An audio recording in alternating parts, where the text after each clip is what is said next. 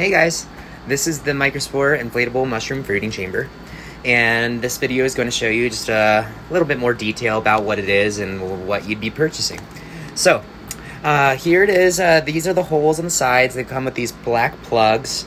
Those are used to help seal up the container a little bit more to keep the CO2 high for your initial pin set. So in here, right now I have a chestnut grow bag going, and I just put an X slit in it, and you can just set that bag right in there. You can actually fit two if you wanted. This is about a 6-inch block, and yeah, you just set it in there, spray it around with some water, trying not to get it right in the crack of the slit you made, but yeah, you get the water in there, and then you just take the flap, which just pulls over and secures with some Velcro. And then I just take the side flaps here, and I just kind of pull them to get them to sit evenly on the sides there.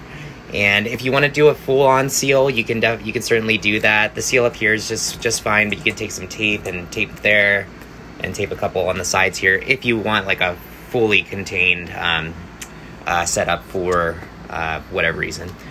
But yeah, the plastic plugs here, I switched them over to these sponge filters, which also are included. What they do is they just add to a little bit more airflow, a little bit more gas exchange for after the initial pin set. Because once you get that nice pin set, you want it to be able to grow out. You don't want it to get suffocated out by the CO2. So once the pinning starts, I start to open this up once a day, and I give it a little flap to do a full exchange of air. And then I switch to these sponge filters as well for the holes. In terms of how often you have to spray it, it's not too often. Maybe a light mist once a day is probably fine, or once every other day.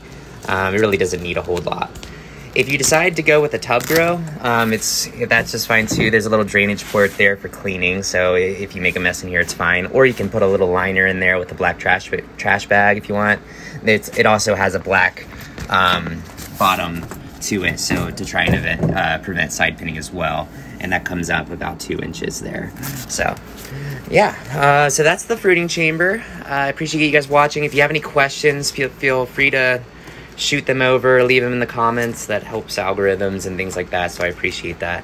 We're available at mycospore.store. So that's mycospore.store. Yeah, kind of a weird URL, but I thought it was kind of neat too. So we're also on Amazon. All right, thanks guys, I appreciate it. Let me know if you have any questions. Much love, take it easy, bye.